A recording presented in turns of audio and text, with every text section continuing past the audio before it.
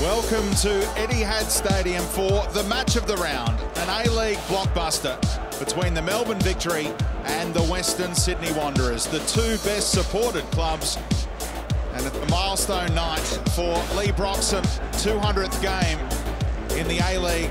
What a noise. The players ready to entertain. Castellan got hold of that.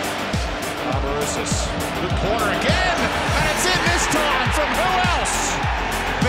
Berisha, 11 in his last 11 at Etihad Stadium.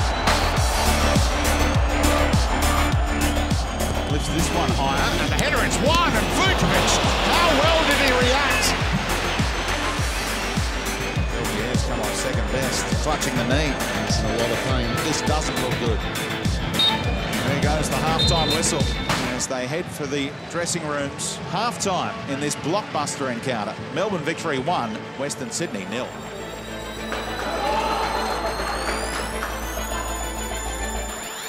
And the second half underway.